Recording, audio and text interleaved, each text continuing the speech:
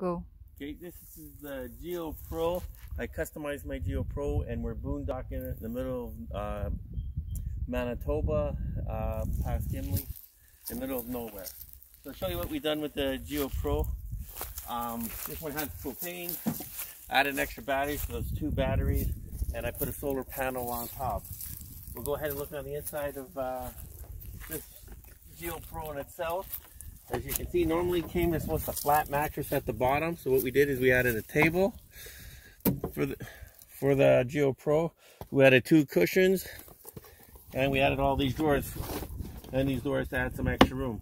Actually, this one here has a potty. If you ever need to go to a potty, what you got to do though is you got to take the mattress out, and this lifts up, and there's actually a potty you can go right here. And that'll be useful later. Later, I'll show you guys. If you look, once you lay down flat, I noticed there was no places that you can put stuff on, so I've added these little tables. As you can see, there's one on each side. You can add your clothes and drinks here. There's also a hook here to hang your clothes. I don't know if you can see that. And it goes like that. On each side, on this side, I added 2 little lights.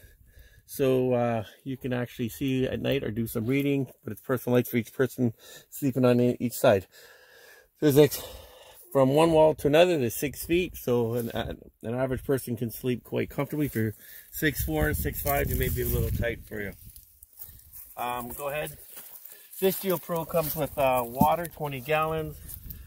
Comes with its own solar panel, city water, electricity, which we're not using because we have a solar panel on top. On top, this is the gas barbecue. It has a water pump, which here, I'll run it for you just to show.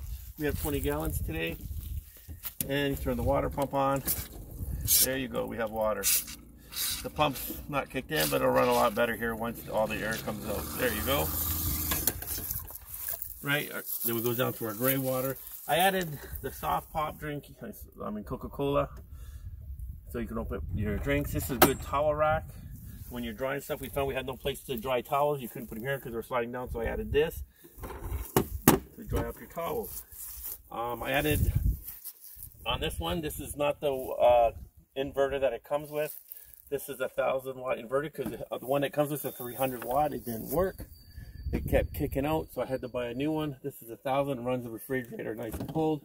As you can see, yep, drinks are nice and cold. I've been running now the fridge for about 7 hours, and on my 2 batteries, and I'm down to 80% battery power. So even with the sun as bright as it is, it's still using up quite a bit of battery power. Might need another solar panel to just keep it going. Right now I'm running 100-watt solar panel, so it may need 2. All right, let me shut this off. What can I show you on this side? I added 2 lights like this.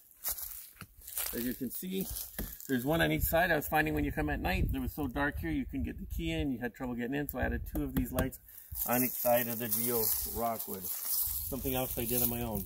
And if you want, I can show you the solar panels on this side of it, and I ran the wires right down the side, and nice, easily done.